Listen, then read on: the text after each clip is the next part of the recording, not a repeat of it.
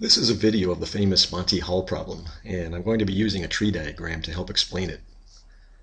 You've probably heard of Monty Hall. He hosted a game show called Let's Make a Deal that started way back in the 60s. Monty would tell me there's a car behind one of the doors and ask me to pick a door. I pick a door, and then just to make things interesting, Monty opens one of the other two doors and reveals a goat. Now he asks me if I want to switch my first choice. So the question is, should I switch? And the answer is absolutely. My chances are improved dramatically if I switch. And this is counterintuitive to everyone, no matter how smart you are. It seems like the car is equally likely to be behind either of the two doors that Monty didn't show me. But if I switch, my odds are improved, and this can be shown to be true with the tree diagram. So, let's start the tree diagram. And by the way, I got the idea for this tree diagram from cutthenot.org. The car can be behind any door with equal probability, so the probability it's behind door A is 1/3, behind door B 1/3, and behind door C 1/3. Now I choose a door. I'm showing the goats as white and the cars as magenta. I can choose any door with equal probability, so at this point there are 9 total possible outcomes, and each of these outcomes has a probability of 1/9. Now, if I have a strategy that I'm going to stick with my first pick no matter what happens next, then my chances of winning the car are 3 out of 9, or 1/3. But I'm not going to do that. I'm going to switch every time.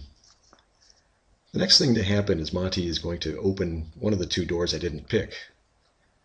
Now let's consider only the cases where I choose a goat with my first pick. If I pick a goat, Monty has only one door he can show me.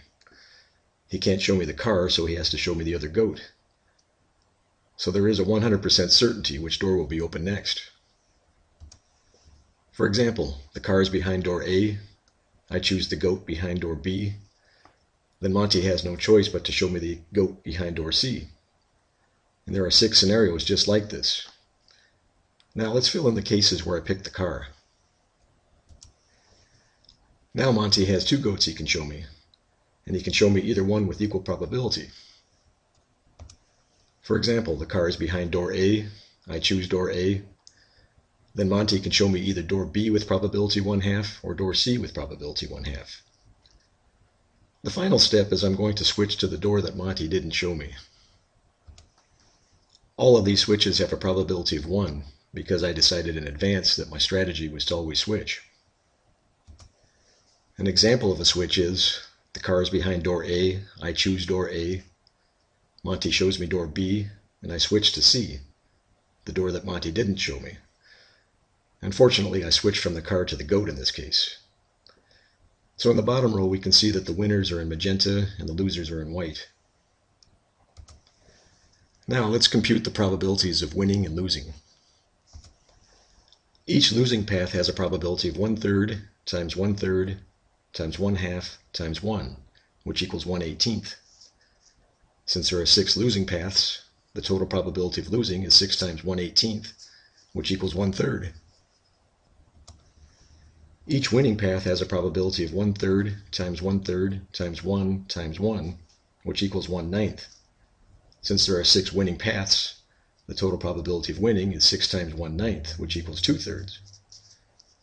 So by switching, we improve the probability of winning from 1/3 to 2/3, which is quite dramatic.